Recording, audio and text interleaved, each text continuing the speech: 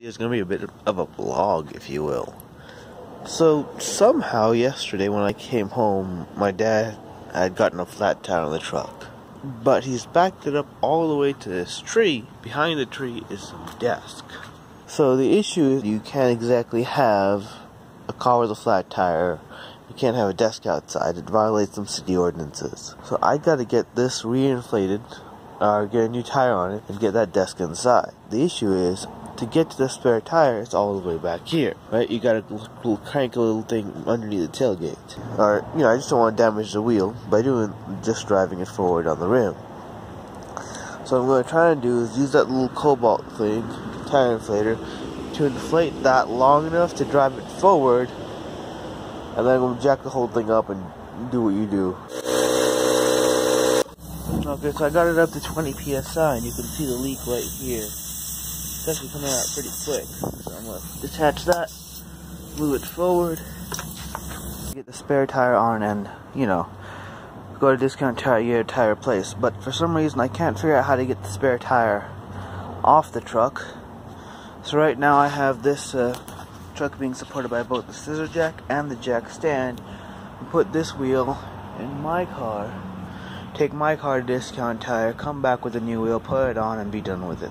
My car, Discount Tire, here I come. Probably to drive off the curb though. 8 days since I last recorded the last section of this video. And in those 8 days I've been waiting for this General Grabber X3 to arrive at Discount Tire. Apparently this tire came from the East Coast and took 8 days to get to Vegas. So, but here it is right there. Nice beefy looking American made tire. And hopefully it'll last longer than these Falcons, or the Falcon it replaced. I also have the new tire for the Chevy Volt on the new rim. There's the old rim right there. General Grabber X3 on the truck, and I must say these sidewalls are beefy as hell.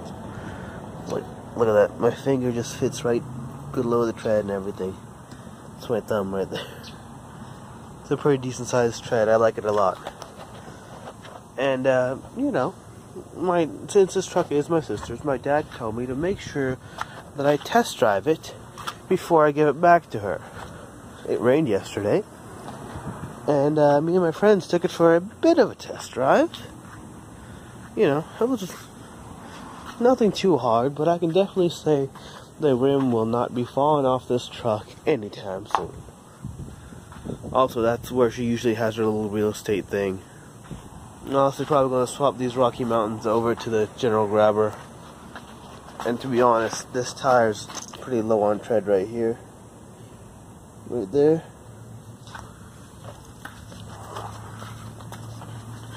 This one's not too bad.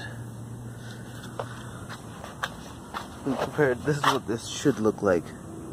The original Rocky Mountain when they first started off. No, this one's not too bad either. That's definitely the worst one is the the passenger side front. Okay, that's about it, guys. If you want to see any more videos like this, they'll probably be better produced next time. Less of a vlog style format, more like a how-to type thing. It took 8 goddamn days to get the tire in from some East Coast, middle of nowhere state to my West Coast, middle of nowhere state. But yeah, more videos coming.